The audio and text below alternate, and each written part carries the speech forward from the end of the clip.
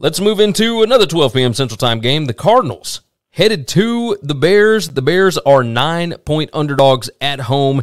Looks like Justin Fields is going to be back for the Bears this week, even though he's got fractured ribs. Looks like he's going to be good to go. He's been practicing, all that good stuff. Arizona 5-0 straight up and against the spread, their last 5 on the road.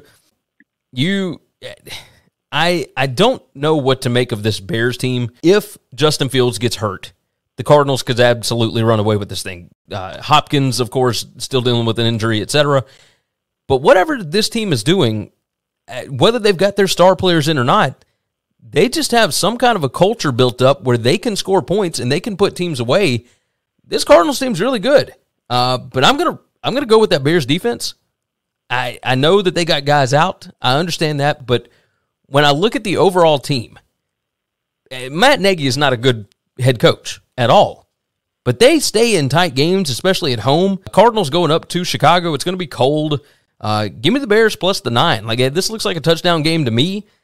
I could totally see Arizona blowing them out, but I don't think so. I think the Bears are going to hang in this ball game. Kyler Murray might or might not play. I'm going to ride with the Bears on it. Yeah, golly, we're agreeing, but it's strictly on a Murray thing. I don't think Murray's going to play. If Murray plays, I think I like the Cardinals because the Bears team is a fiasco. But I think Chicago's going to play with a little bit of pride. At some point in time, Mac's out for the year, right? You know, you don't know if your young rookie quarterback is going to be the guy to be healthy or not, you know. But they've had skilled players step up. They've had other defensive. Roquan has stepped up. Big-time guys are making plays. I just feel like it's too many points. I'm with you. We see this way too much alike. That scares the shit out of me. But I'm not laying 9 points to anybody in Soldier Field right now. I know this Bears team is bad, but I think that play still matters. I think so too. I think, especially this late in the season, I think it's going to be. I think it'll be a tight game. Tight game.